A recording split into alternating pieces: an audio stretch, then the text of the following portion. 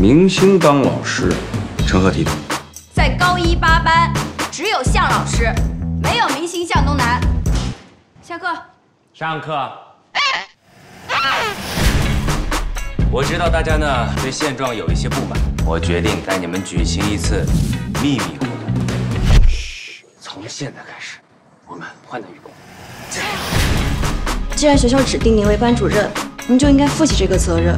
你们已经是高中生了，要学会自我管理。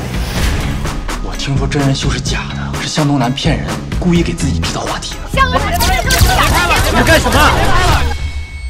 一个娱乐圈的歌手，他为什么会来当老师？歌手不去好好唱歌，跑来当老师，不就是炒作吗？向东南早就想不出歌来，要不然他也不至于落到今天这个地步。向东南退圈回学校当老师，被网友质疑只是利用教师的身份来洗白而已。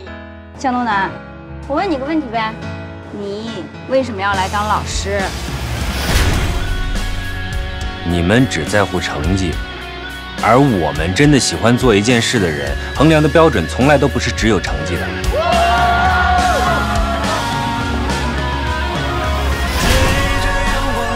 有些人后天怎么努力都没用，而有些人生下来什么都有。